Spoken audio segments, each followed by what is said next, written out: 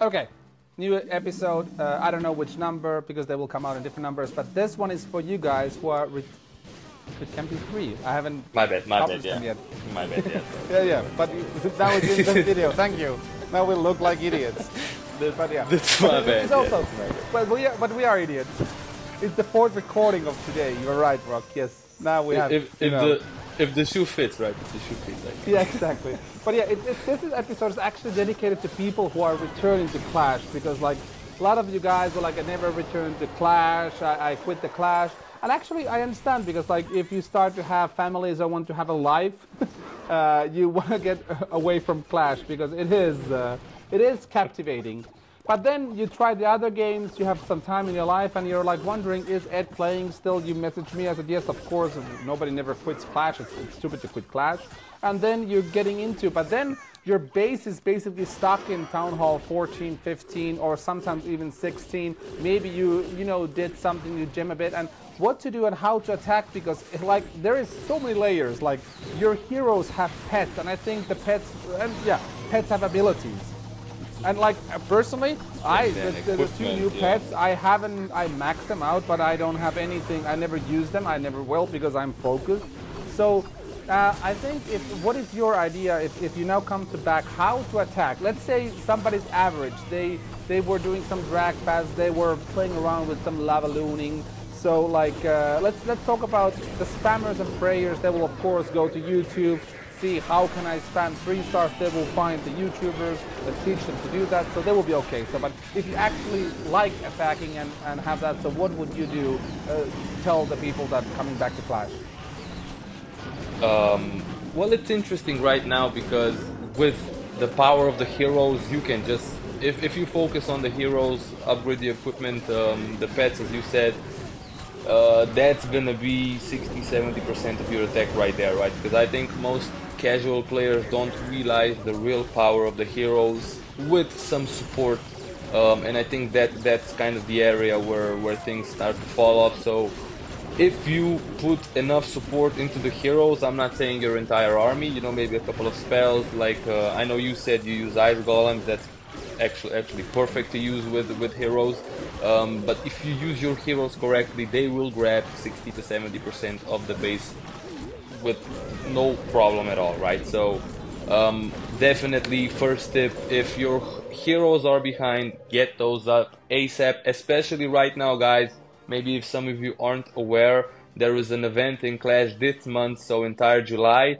You can use your heroes while they are upgrading. So if you this is the perfect time to get back into Clash, upgrade your heroes, because they will be the biggest part of your attack. So with the equipment, the heroes are maybe a little weaker by themselves, but once you get your equipment upgrades, oh my god, it's a different game.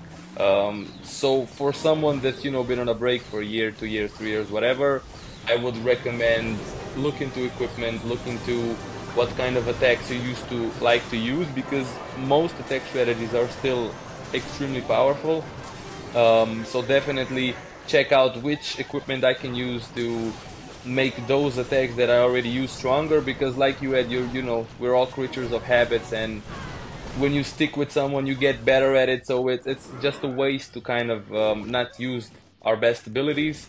So if you were into drags before you quit, right now drags are still extremely powerful, so maybe check which equipment would. What would you use with the drag? I think yeah, it's probably just easier to go into specific heroes. So Barbarian King right now, I don't think there's an attack strategy out there that isn't used, that doesn't use like the Gauntlet and the Rage, right? I think Gauntlet and Rage right now on Barbarian is just irreplaceable. The amount of power you get from that, it won't just clear compartments, it will clear sections of the base, even behind walls, because of the splash damage. If you hit a wall and the building is next to the wall, the Barbarian King will actually destroy the buildings behind the wall without even going through them. Heroes, clan castles, 3 ice golems will die in a couple of swings, all 3 of them at once, because again it's splash. So for Barbarian King, and that would also, I would say, be the biggest priority, is get your giant gauntlet up as fast as possible. That is a game changer by itself. And then for like, let's say if we stick with drags for the queen, I would still go probably invisibility and ice arrow, just because with those two combined you can get immense value, even if you're just doing like a hero dive. Another really good option would be, and I've seen this like rise in popularity a lot, is the healer puppet for the queen. So if you kind of want to let your queen walk aside of the base, you don't actually need to invest any healers in your army camp, because you once the ability is maxed out, you get 3 healers for your queen. And with 3 healers, you know, and if you can keep most of the firepower off her, then she will grab, you know, an entire side of the base, and you know, air defenses are still usually exposed for lava hounds. That's gonna be a pretty good idea. RC right now, for pets definitely. I don't know if you said you haven't tried it yet, but the fox, that makes the RC invisible, is just insane right now. Well, it has been since it's dropped. For equipment, haste is extremely good just because of the speed, especially if you struggle with time fails, you know, the haste is gonna just save you 20-30 seconds easily, I just the have the ability haste on itself, because on of my how RC much because faster it is. it is good. Yeah. Yeah. Yeah, it So it this one takes might be a like pro tip something right there. down This very is quickly. Yeah. extremely fast, especially if you want to, you know, grab a air defense as fast as possible. That's just perfect. One thing I will But say, what would you this use is like with something that I dragons guess on I'm not. troops? What just pure dragons or what do you want together with that? Like pure Oh, dragons or Hydra, what else? definitely. No, dragons and drag riders right now are extremely powerful combination, right? You have the Okay. dragons to kind of take care of the trash, tank, and the heroes, and then dragon riders are extremely good versus And a defenses. couple of loons Um, or no loons? oh yeah, loons definitely, of course, loons, maybe 6, 8 loons, just to Okay. for the most part grab the traps. Yeah. Yeah. Um, And if you would go if we back just to jump if back you would real yeah. quick to, Yeah, so we had some technical stuff. So you sorry, were yeah. saying that there is something of that was I think it was something around RC or something that we Yeah, were yeah, talking yeah. about. So the RC equipment, one thing that maybe is like a little bit of a pro tip for some people. I think I told someone in our clan yesterday. Um, he was still using the seeking arrow, I think it's called, for the RC, because he liked the health regeneration, right? So he didn't want to use the hog puppet because of the health regeneration. I don't know if most people didn't notice this, but the hog puppet actually does give you life regen. So you get, I think, at max level 1,000 hit points back on your RC if you use the hog puppet, right? So don't run the spear thingy, the basically the original equipment, just for the health regen, because the RC Hawk Puppet will actually give you health back also when you use the ability. A little bit less than the other one, but still, you know, it's more than enough with combined with the invisibility and the haste. Because I have the haste and then I have the shield that is thrown because I like that I can reach some damage. That was the Okay, thing yeah, that I yeah, like. yeah, yeah, yeah. And I have the what is the name of the football? The spiky ball on the king. Yeah, I Yeah, like that on the king. And then I have the giant gauntlet. That's of course that's a yeah, must. yeah. And I So have that's the giant arrow and I have the invisibility for the queen. And yeah, then for the rage, king. The only rage thing is and that eternal tone.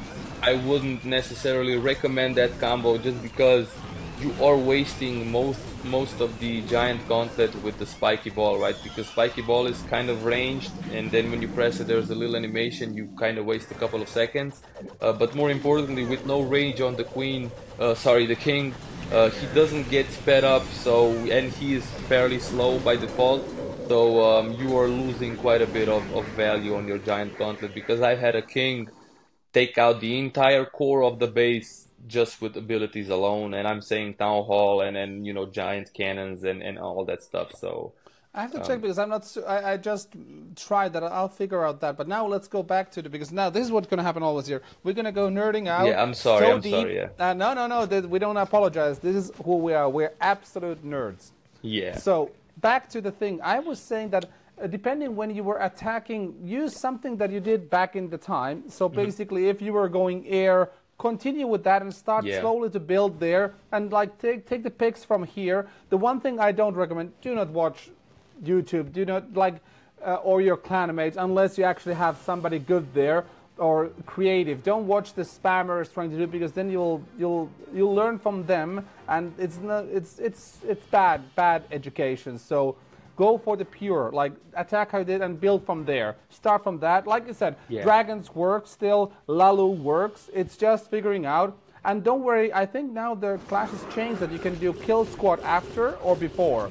Or sometimes I blimp before, or sometimes I go with the heroes first. It depends. Everything depends. And I would agree with that. Learn to be okay. Go to Legends League. Go to 5-5, 5-4, and don't worry about fails. You will learn from the fails, and then you go from there. If you always try to succeed, you will never ever gain anything. So be okay to fail. Watch the attack, fix some one thing, and then go from there and there and there. I think that's the best way to go at it. 100% agree. That was actually. What about the new troops? Let me just double check. There is so many new things here. Oh, the bear one. I forgot they added it. Yeah, what is there's a druid now. Druid, the bear, yeah. So the druid is, I think, basically a ground healer. So it heals your troops. And is it useful? Like, would you use it? No.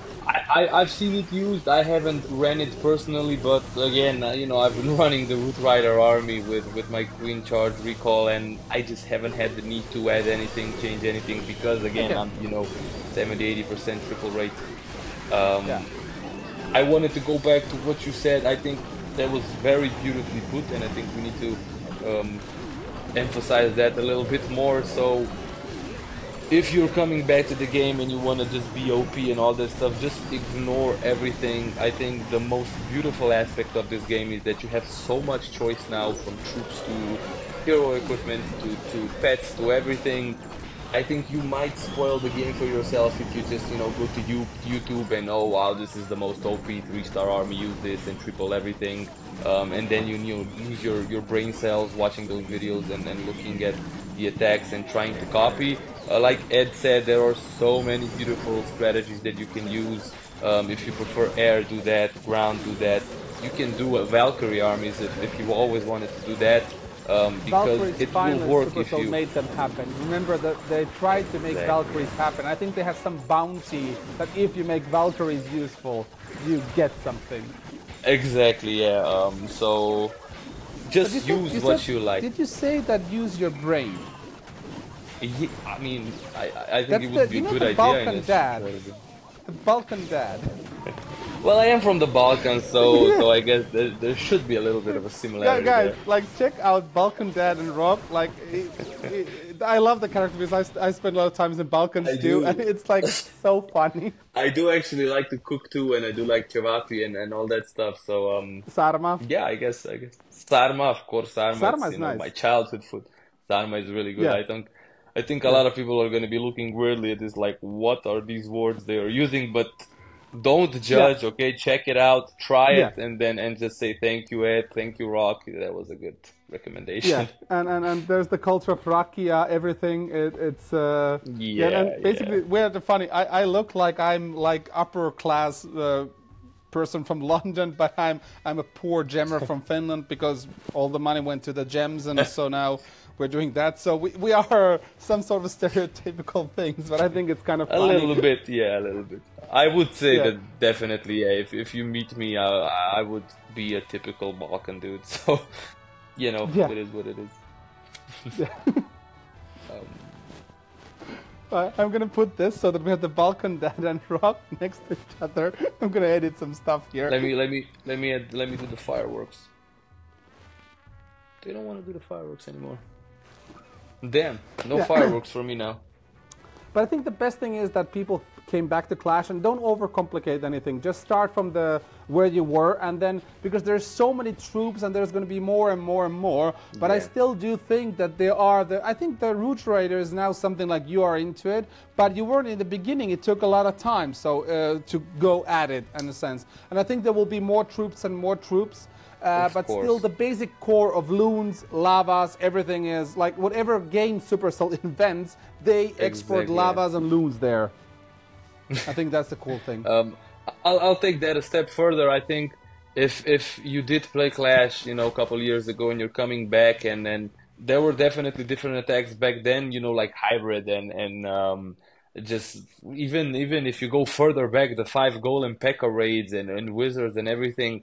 If you can figure out a way to make an attack like that work, you have an army that nobody is defending.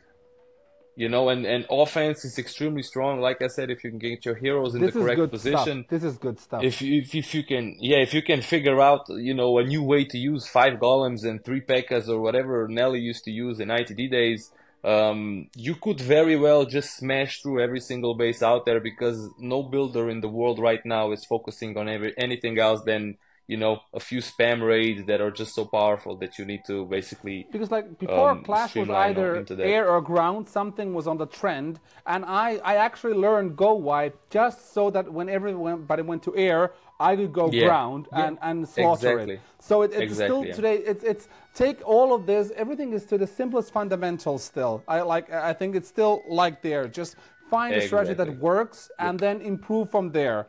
And for me, it's like I like to learn the bat spells, and that's why I did the drag bat. So if you have something, think that as a learning curve. At one point, you'll just take one assembly from that attack and upgrade that strategy. So you have this one purest form, and don't change the troops all the time. Like stick to one, do little changes. What do you need?